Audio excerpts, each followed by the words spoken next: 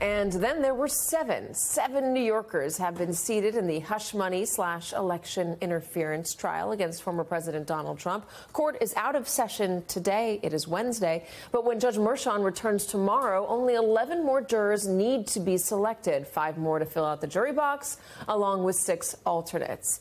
If they are found this week, the trial could begin at 9:30 on Monday morning.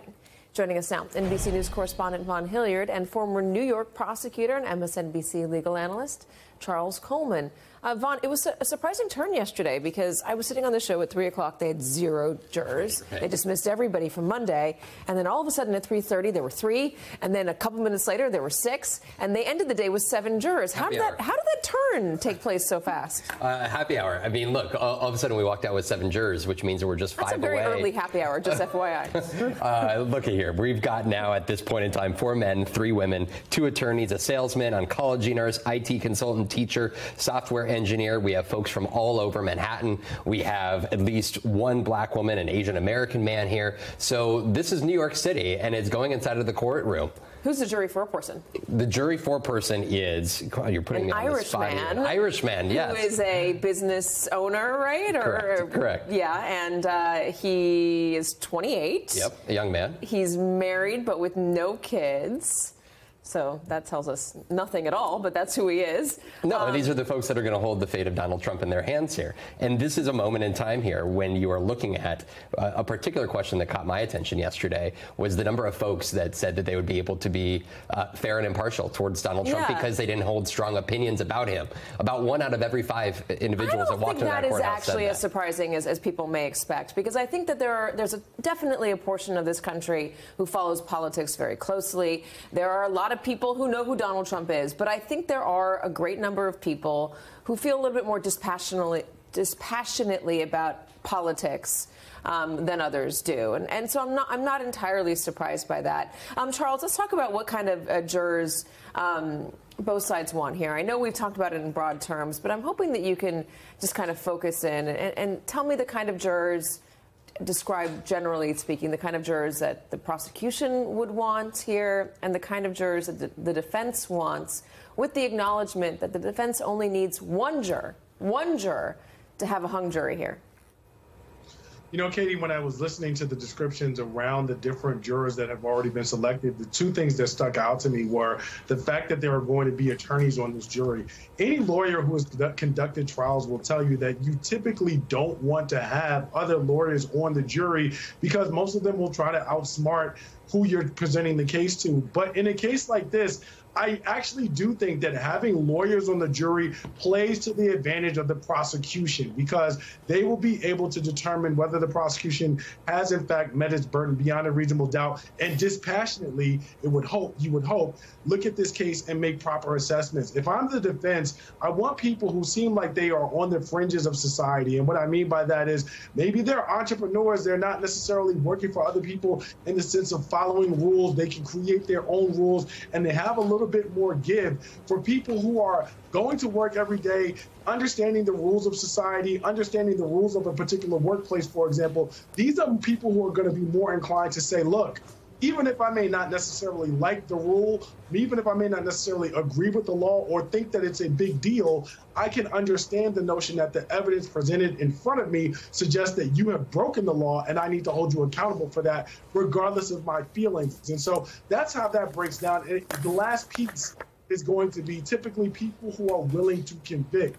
Now, I don't want to sound sexist because I've said this before and it's been a thing. But in the past, typically, when you are a prosecutor and you think about cases, you're not always thinking about women as being people who are usually willing to convict, primarily because they get in the jury box and sometimes they like to play social worker and think, what's the best way that we can figure this out without necessarily sending someone to jail? But in a case like this, where the defendant is Donald Trump and they have likely heard at least something around his wrongdoing with respect to sexual assault accusations and the other things that he's done, and maybe perhaps the connection between his administration and Dobbs and the elimination of Roe, you may think about that in terms of somebody who is more likely to convict the former president. All right, let me also mention this stack of papers I was just handed. This is the latest filing in this case, the hush money election interference case. This is the Sandoval notice that the DA's, the DA's office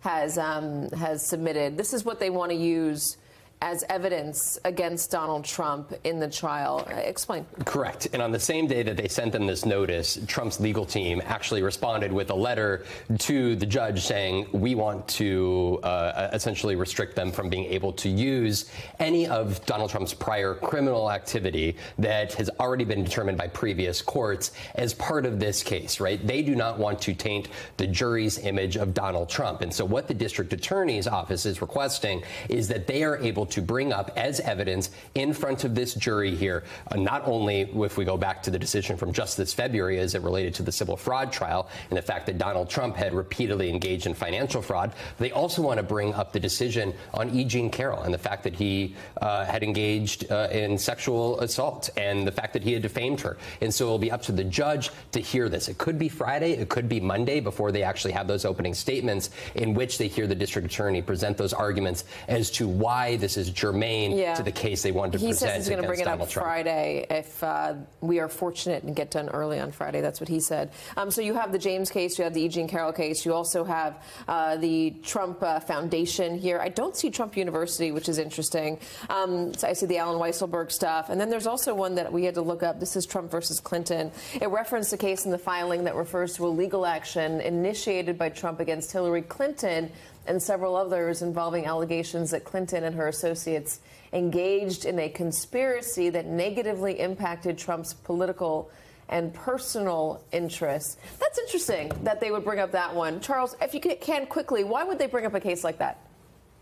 Well, I think they want to basically create a pattern of showing that Donald Trump is very much so invested in his political image, because part of the theory of the case is that Donald Trump paid this hush money to Stormy Daniels and Karen McDougal when he did, in large part because he wanted to avoid further fallout after the Access Hollywood tape. So again, to my previous point about women on the jury, they are going to try to make the case, number one, that this is someone who has a disdain for women and his dealings with women, and that actually shows itself, and that further buttresses the notion that in this instance, he was so concerned about how this was going to impact his chances in 2016, if you will. I'm sorry, in 2016 of being president, that he wanted to try and do anything he could to put himself in the best position, even if it meant paying the hush money to cover up this affair that he had with a former playmate. Okay, Charles Coleman, Vaughn Hillyard, thank you very much. Hey, everyone. MSNBC has a new and improved app. You'll get real-time alerts and analysis, live blogs, in-depth essays, video highlights,